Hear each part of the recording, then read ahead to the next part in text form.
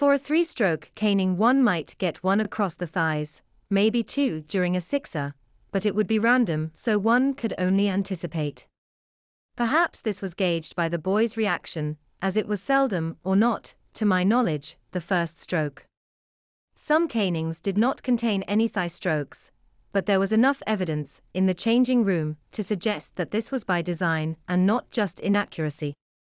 A cleverly executed angled stroke, so that the tip wraps and bites the upper leg, induces an eye-watering pain.